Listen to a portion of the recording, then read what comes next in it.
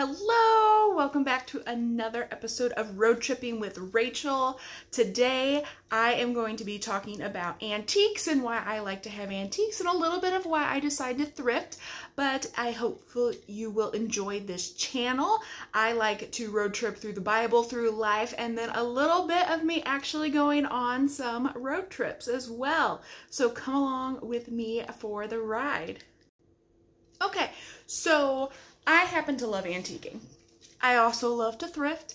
I grew up going to antique stores with my parents when I was younger, and then as I moved out of the house, I started to get into thrifting, mainly because I was a broke student. And so being able to go and find some of the things that I was looking for to outfit my house or apartment, and then to be able to find like inexpensive clothing items was also really helpful. So there are a couple reasons why I still continue to thrift today, so 10 years or more later, and why I really enjoy having antiques. So I'm just going to go through some of my reasons with you right now, and hopefully you'll be able to take some of them and you'll be able to learn to love antiquing and thrifting too. So my first thing is finances. Okay, if you're going to go to a thrift store or even when you're antique shopping, you can probably find what you're looking for at a much discounted price. Much more limit, and let me rephrase that. You can find what you're looking for probably at a steeply discounted price. Now, I think it's important that we understand there is a very big difference between thrifting and antiquing, okay? Whenever you are going to a thrift store, most of the time if you're going to a place like Goodwill or you're going to a Savers, or if you're going to more of like a thrift store that might be like almost like a church rummage sale, you need to understand that you have to be willing to dig. And with that, that means you need to go in kind of with an idea of these are the things that I'm legitimately looking for, and have an idea of what you're going to be shopping for and what you're willing to spend. And like I said, be prepared to dig. I live pretty close to the St. Louis area now, and well, when I say pretty close, within an hour and a half to 2 hours. That's close. And so Goodwill does do like bins shopping. In that case, like I don't show up to that unless I got gloves and I got a mask, okay? And really, I don't go there very often. I would rather go into just a local store and go look around, but always go in with a plan. 2, you need to be aware that whenever you go into a thrift store, you're looking through everything and it's going to be mixed together, and it's just stuff that people didn't want in their homes anymore and they've just donated it. If you're going into a thrift store, you need to understand that that is stuff that has been curated.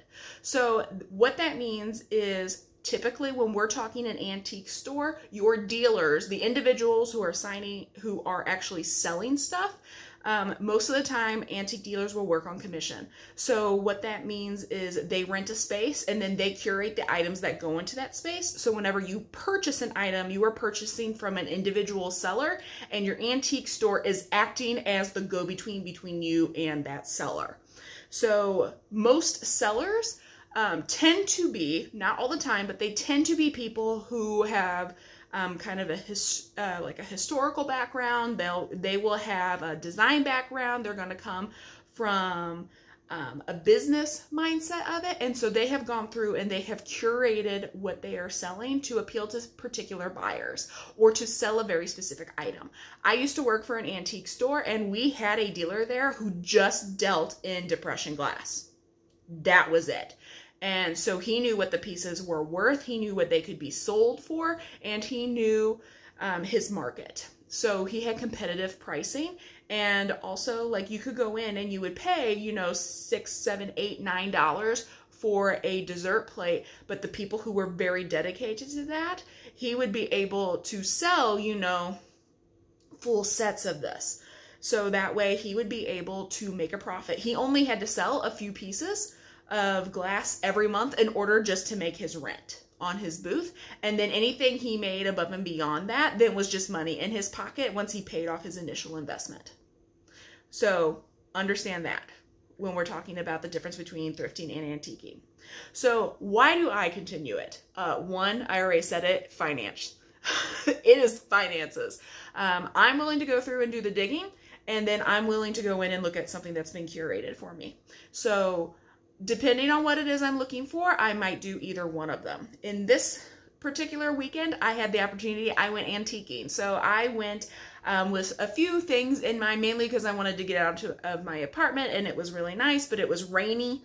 I say nice because it's been like 100+ degrees here in Missouri for the last week. And so for me, nice meant like, hey, we're not in the hundreds or the 90s. We're in like the 70s and 80s. Who cares if it's a torrential downpour at this point? So I went to 2 different antique stores this weekend. One's on Saturday, one on Sunday, and I'll share those with you later, but finances. So if you haven't figured it out yet, I've said it before in these videos, I'm a bit of a tightwad. So I like what I like, and then but I am not going to pay through the nose for it. I am probably going to see if I can find it thrifted or if I can find it antiqued. And if I can't find it either way like that, then that is when I'm going to start to explore new options. Because I like to hoard my coin. 2, for me, the big thing is also going to be that I believe in recycling. Now, I am not one of those people who is going to be on reduce, reuse, recycle, upcycle, like keep on using it until it just can't be used anymore. Now, I am not that degree of a recycler, but I am a big believer in like, let's use something until it's worn out or it can no longer fulfill the purpose that it is meant to fulfill. In which case, then maybe we can find a new purpose for it, or if that doesn't work, then maybe we can find someone else who would be able to appreciate it. Or worst case scenario, if it's an electronic, like let's strip the stuff in it and get the copper out of it. Like, and then like worry about the other stuff. So that's for me, like I like being able to keep things from going into the dumpster or going into, you know, just like a landfill. I feel like I'm rescuing things, so to speak. Also, for me, another big reason that I really enjoy antiquing and thrifting is because I like to have an eclectic home. So my apartment, I've posted some pictures if you follow me on Instagram of my apartment, but as a whole, like I tend to have a bit of a mid-century modern meets farmhouse vibe, and that comes across pretty strongly. I do have some pieces that I got from my grandparents, as well as some piece that my father has made, you know, back in the 70s. And then I do have some antiques that are spread around my apartment. I'm also a really big believer in the importance, if you go antique shopping, I don't buy stuff that I don't actually see myself living with. So, for example, I have some Pyrex bowls. I love Pyrex, by the way. I also think it's like stupid expensive to get the vintage things. So what I really enjoy doing is I will walk around the antique stores or the thrift stores, and if I find a piece that's not necessarily a part of a set, it's just a random bowl, or it's something like that someone has just donated or gotten rid of. In those cases, I will purchase it because they are just such good quality that for me, it's worth the investment in it, because I know I'm going to be using it for a long, long time. Hands down. Another really big reason that I really enjoy, in this case, antiquing over thrifting, is because sometimes you do take a chance whenever you go thrifting if you don't know what you're looking for. Like I said, I worked for an antique mall. I became pretty well versed in knowing what I was looking at. Now, I am not an expert. I would never do like an appraisal on anything for anyone, but I know what I'm looking at most of the time if we're talking things that are within kind of my realm of interest. So mid-century farmhouse, you know, 40s, 50s, 60s, that kind of thing. So for me, like I know what I'm looking at when it comes to decorating and buying things for my home that I'm actively going to be using. So I also believe in quality. So I will pay more for quality items that I know are going to last a very long time. So for example, this was one of my antique finds this week. I am extremely excited about this. I actually had to wash it before putting it on here, but this is a club skillet. So I don't know if they still make club, but my mother has club pans that she's had for many, many years. And then for Christmas a couple of years ago, my parents actually got me a set of club pans that are from, I believe, the 60s. They're beautiful. They're pink. They come in sets. And so I have 3 out of a 4-piece set. I'm actively looking for the Dutch oven that would match it, but I have another set of club pans that I actually inherited from my grandmother. So they were the set that she actually got whenever her and my grandfather got married in the 50s, and I have the Dutch oven and then 3 other small like saute pans and like saucepans that go with it. And since I have had them, I have actually managed to find, this is the second skillet I have found that goes with the set. And I have another skillet and I have a small like omelet sized skillet that I have gotten and added into my set, which is really exciting for me. So I've actually managed to build on my grandmother's set. And for me, one, it's an heirloom for me. And so being able to contribute to that is very exciting for me because it's something that eventually I'll be able to pass down to someone else in my family. But I like these because these are from like probably, I would just take a guess and say probably somewhere in the 60s. It's very well taken care of. You can see from the bottom, this really wasn't used very often. So the poor lady who originally was given this apparently was not a good cook. Now they are aluminum, so I know some people don't necessarily love aluminum, but these are quality items. They're worth the investment, and if you manage to find them at a thrift store or an antique store, they are worth paying the money for. So I believe it's important in making a financial investment in the things that you're going to be using all the time. I actually have a pan I picked up from Walmart several years ago. I'm actually thinking I will probably be donating it soon because I now have much better quality of items that are a part of my kitchen. So, and that gets to my other point, is buy stuff that's going to last. I'm going to sound like I'm going to be harping on something right now, and I am to some degree, but don't spend your money on things that can just be easily tossed away. The one and done things, like, they have their purpose, you know, toilet paper, yes, by all means, get rid of it. But there are a lot of things that we use in our daily life that we don't necessarily need to purchase one and be done with it. We can go on ahead and make the investment and have something that we're going to use on a regular basis, or something that we're going to be able to use multiple times and get our money's worth out of it. So for me, that is most definitely my club pan.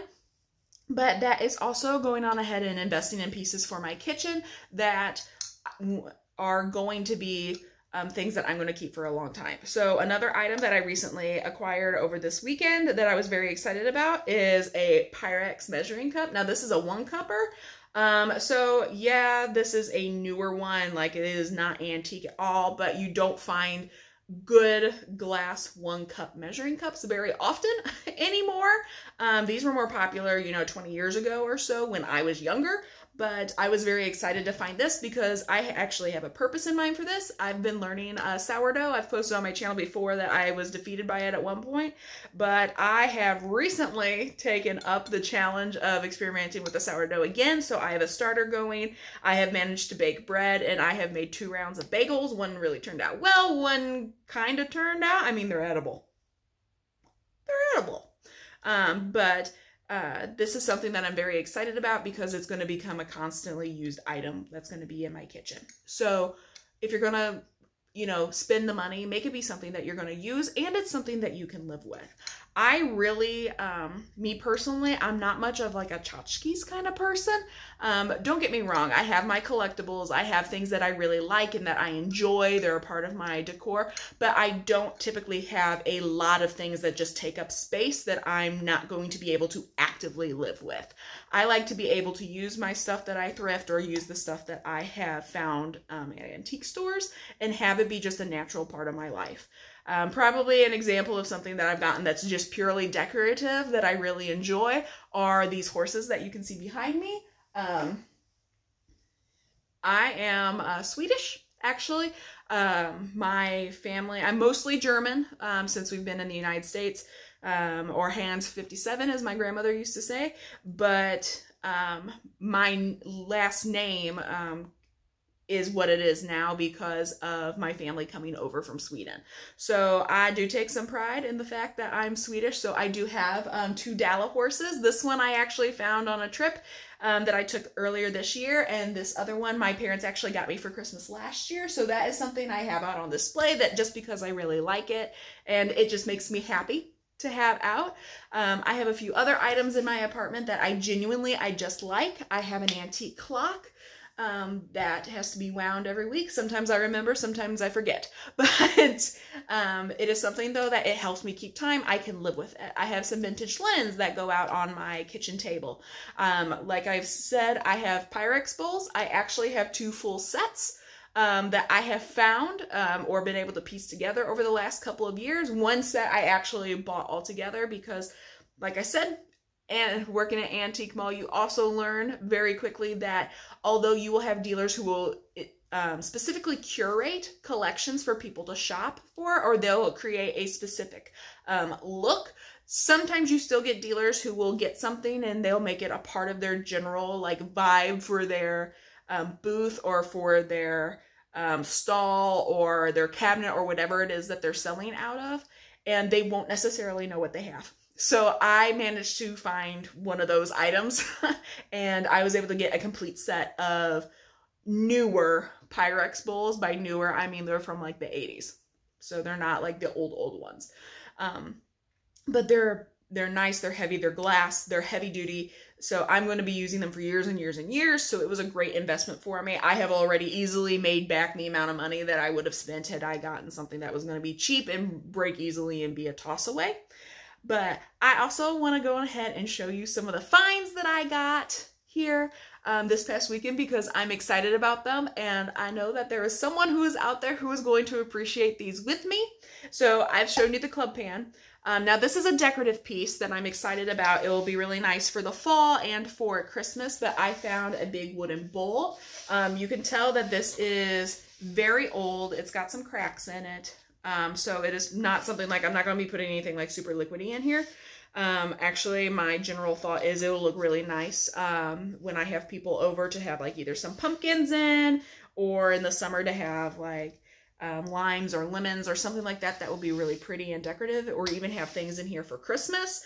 However, like I've said, I do like to be able to actively use things. So I try not to get things that are just going to be like purely decor. So I could technically use this maybe for bread or something like that. Most likely I would use this probably more for like mixing up granola. Like, let's just be honest about it. Now I know there's probably some people out there who would just scandalize that I would ever consider doing that. But like, this is what it was meant for. It's what it was meant for. And I do have some pieces that I will use actually in my kitchen, actively use them and mix things in them, and then I will have and then I will turn around, I will wash it, I'll put it away for a little while, and eventually get it back out and use it as a part of my decor. I've already shown you my Pyrex cup, which I was really excited about. This, I was actually deliberately on a hunt for this, and that is a lemon reamer. Now, I have one that is plastic. I got it really cheap because I just needed one. I'm probably going to be donating that one. Don't get me wrong, it works fine. It really does. But I wanted something that was going to be a bit more sturdy, and I wanted something that was going to work a bit better for me whenever I am using different types of citrus. So the one that I have is pretty much just for like lemons. And don't get me wrong, I use quite a few lemons actually in my cooking and in some of my baking, but I wanted something that was going to work also for limes and oranges, and I'm not a grapefruit person, but primarily like lemons, limes, and oranges, and this reamer is going to work really well for that. And with it being glass, it is going to be much more sturdy. I've had the other one now for a couple years, and like, it's okay, it'll still work. It'll be something great for like a college student who is moving out needing something. It'll be perfect for them. I was just ready for an upgrade and something that matches more of my general aesthetic. I am also, like I said, I've mentioned Pyrex a couple of times now, but look at this. Isn't it pretty? Now, I did spend a little bit on this one just because it is in such good condition, but oh my gosh, it's so pretty. Like, look at that color, this is beautiful. I'm in love. This is my third bowl in this style as far as where it's got the grip and the spout. So these are actually, so you can pour. That's why these are here. It also makes it easier, like you can pick it up and you can pour or like if you need to funnel it into something. So I have 2 more that are designed like this that are not part of a set, and then I have one that is actually a part of a set. I love them for baking bread and using it to let things rise. Sometimes I will make like large quantities of hot rolls or cinnamon rolls. This is wonderful for being able to do that.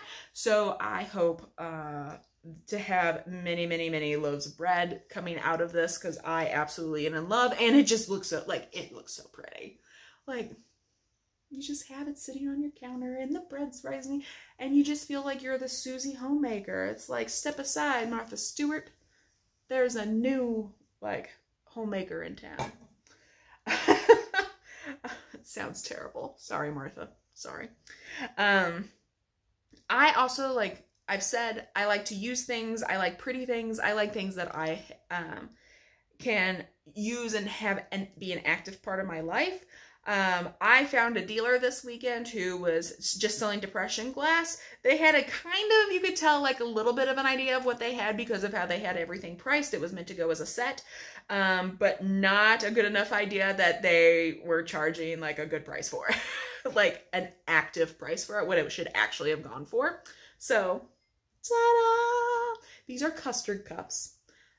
I think they're gorgeous, and I think they will look absolutely adorable for ice cream, or for parfaits, or if I ever want to make like a pudding or something like that. I am planning on starting to have people over to my apartment more regularly, and this is the perfect size for some of the things that I want to be able to make and be able to serve. I found these as a set of 12. Just to put this in perspective, I have seen these with the depression glass dealer that I was talking about. He sells these for about $12 a piece. Okay? Just to put this in perspective. I paid $3 for this. If I had gone through the dealer that I know, I would have had to have paid like 12, maybe more for it. And I was able to purchase 12 of these for $36. This is a steal. And they're pretty. And I have some other depression glass pieces. I am not so devoted to depression glass that I am attempting to put together an entire set.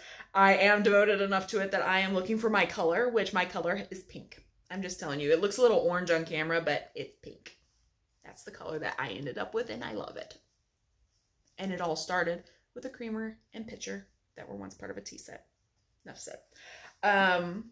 Occasionally, I do have a few like accessories that would be considered to be vintage in nature. So I have a beaded bag that I have actually taken to a wedding. I have a hat pin, and now I also have I have some older like thrifted bags that I will use as well. I have some scarves, I have some necklaces, but I haven't really done much with hats themselves.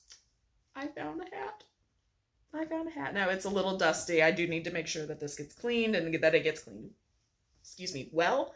But this is a woolsand hat. It's beautiful. The problem I have is that I have a relative, well, it's not relatively, I have a big head. I'm just due. My hair has been pulled back since its last washing, so you can't really see like its full volume. It's kind of deflated right now.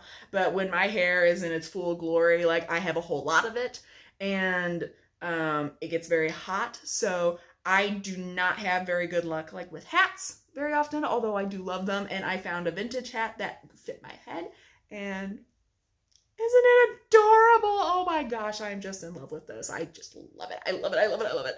But yeah, I bought a hat this weekend. There you go. So that is what I've got. I hope that you've enjoyed this. Because like I said, if you're going to be buying antiques or if you're going to go thrifting, you know, look for quality, consider what you're paying, and make sure that it's something that you can live with. That's what's really important, is that you can live with it, and finally, like, that you like it. Don't buy something because it's just on sale or you found it at the thrift store and it was a great price. I genuinely like all these items that I've purchased, and I like all of the items that are in my home. I've curated a particular look for myself in my house apartment, within my space, I have a particular look and a feeling and a vibe that I find to be welcoming, and it's uniquely me. So whenever you are going to go out and go shopping, you know, even if it's like super eclectic and you don't understand how anything's going to fit together, if it is something that you genuinely like and you consider it to be worth the investment, then go on ahead and get it as long as you have the funds for it.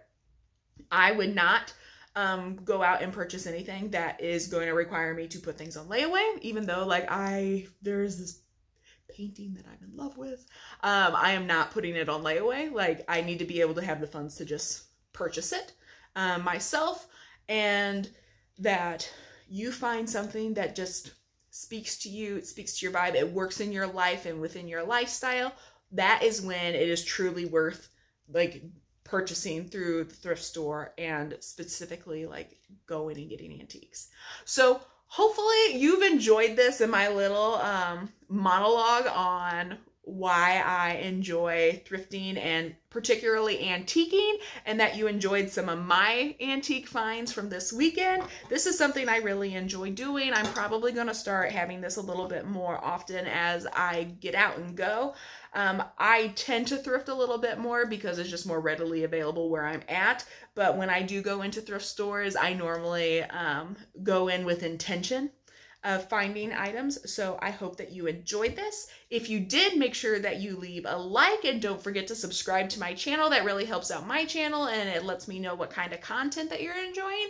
And also, I haven't really talked about this on the channel, but I do have a blog that I have started. So a lot of the information that you will find on the blog is also a lot of the information that I am sharing in these videos.